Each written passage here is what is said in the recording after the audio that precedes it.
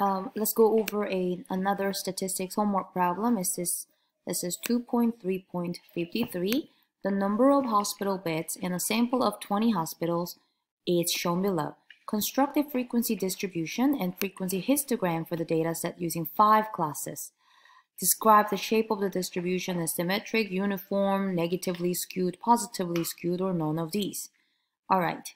We can go ahead and do the tally. I can cross out how many are in between 126 and 160, but I don't have a pencil with me. I'm just going to do this on the StatCrunch. So take a look.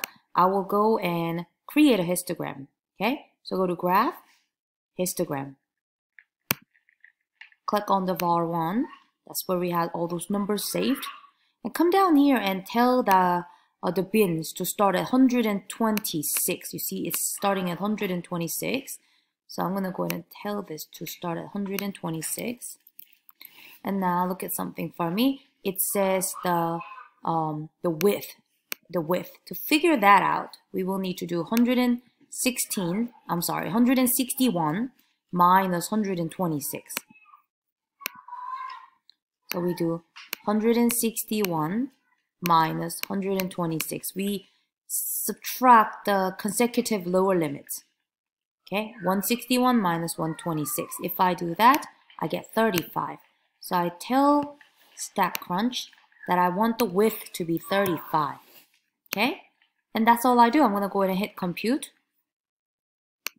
And this is going to give me a histogram. Okay, if you look at this histogram, on the first class, okay, which is going from 126 to 160, the frequency is 8.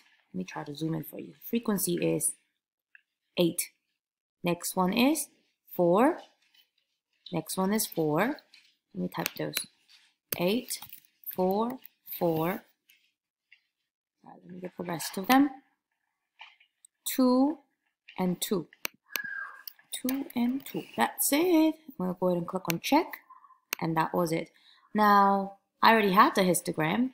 And let's see, what did it look like? It was the tallest bar on the left, 2 of the same shape, 2 of the same shape, but it was going down, had a longer tail to the right, a right skewed or positively skewed distribution. So I'll come back over here and click on that picture.